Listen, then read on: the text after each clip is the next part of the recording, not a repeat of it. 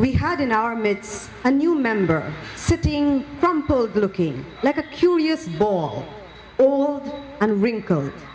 Her long black hair, with the faintest glimmer of silvery gray, hung in two plaits down to her waist.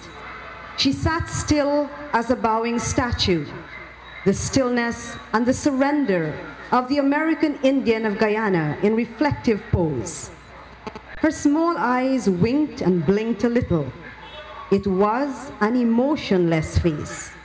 The stiff, brooding materiality and expression of youth had vanished, and now in old age, there remained no sign of former feeling. There was almost an air of crumpled pointlessness in her expression, the air of wisdom that a millennium was past. A long, timeless journey was finished without appearing to have begun, and no show of malice, enmity, and overt desire to overcome oppression and evil mattered any longer. She belonged to a race that neither forgave nor forgot.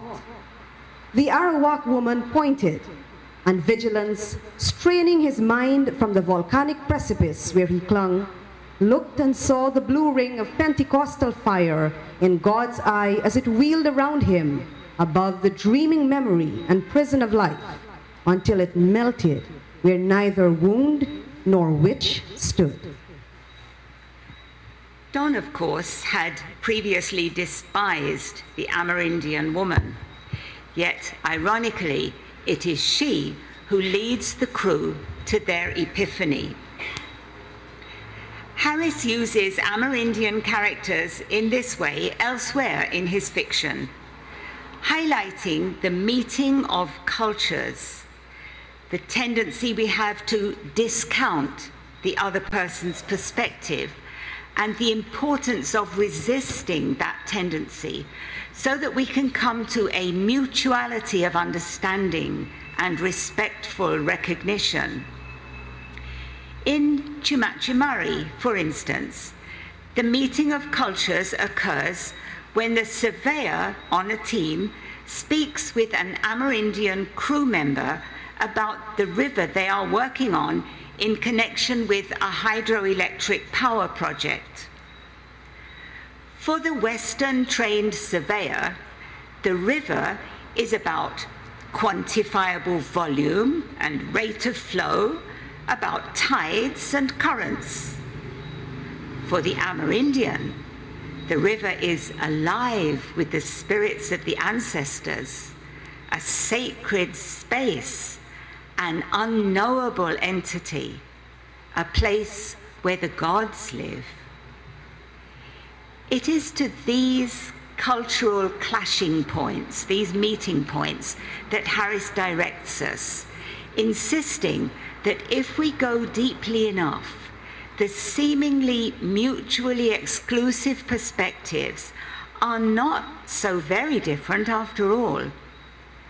Ironically, it seems to the Amerindian that the theodolite the surveyor relies on is like the eye of a god. In Sleepers of Roraima, too, Harris takes up myths and legends of the indigenous peoples of the region and uses them to develop his discussion of the effect on our psyche of our history of colonization.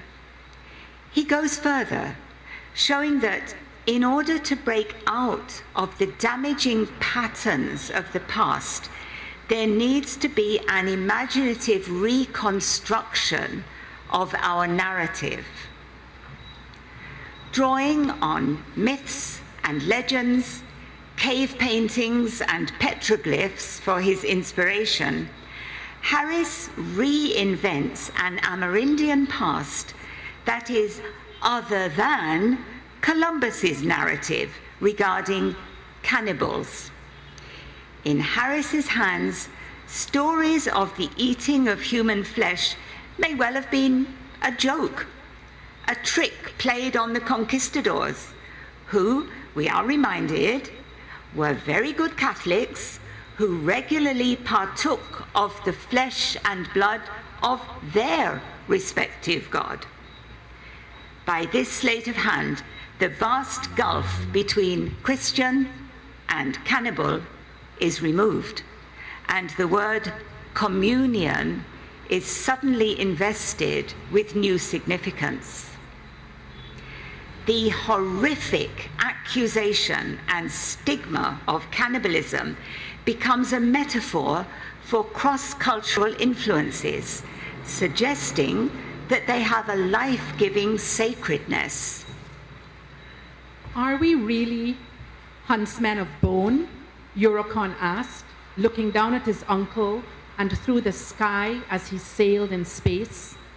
For it was as if the blue trunk of the ocean stood there, whittled down to a cross, coral and bone, octopus in whose blood ran tin, sponge in whose crevices ran gold.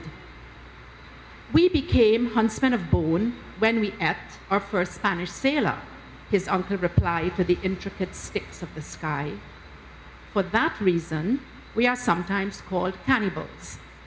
He looked sardonic, his left eyebrow cocked in quizzical fashion, pointing still to the kite, paper of heaven nailed to wood. Cannibals, said the boy startled. I don't see why anyone should call us that.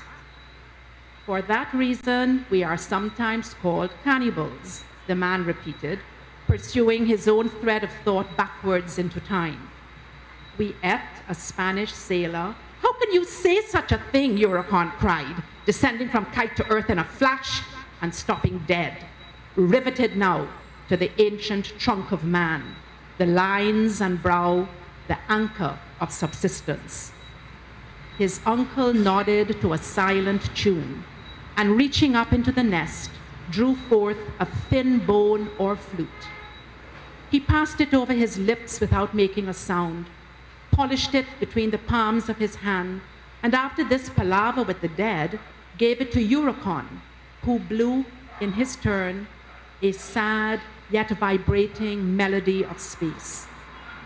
All at once, he could hear and feel running through his hands the giant tremor of that bird, the ladder of the pilot, as it flew soundlessly through the sky, chained to the earth.